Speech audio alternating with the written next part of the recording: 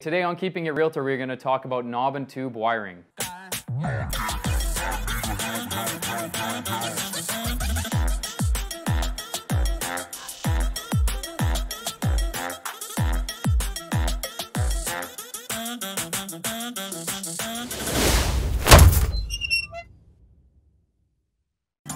I'm Agent Logan with the Jennifer Queen Real Estate Team and RE/MAX Professionals. Today we're going to be talking about knob and tube wiring and what to look for. I have a minute to talk about it, so let's go.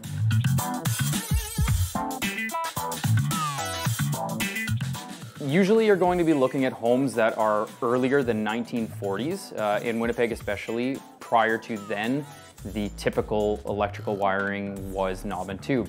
Most of the time, you're only going to be able to see things in the basement if the basement is unfinished. The basement was likely not designed to be finished, so you likely will be able to see some of the wiring still intact. As for the knob and tube, what it is it's a single copper line that is covered in a cloth, and then it connects with knobs, and it goes through the wood in tubes.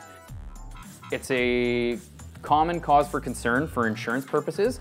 So when you're actually looking for homes, it is one thing that we do stress and one thing that we are trying to pay attention to in order to educate buyers and to keep you safe down the line in your new home.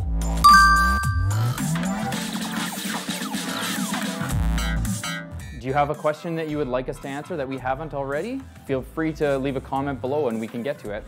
We plan on putting out a lot of content this year. If you like what you see or hear, please like below or subscribe to our channel. Please reach out.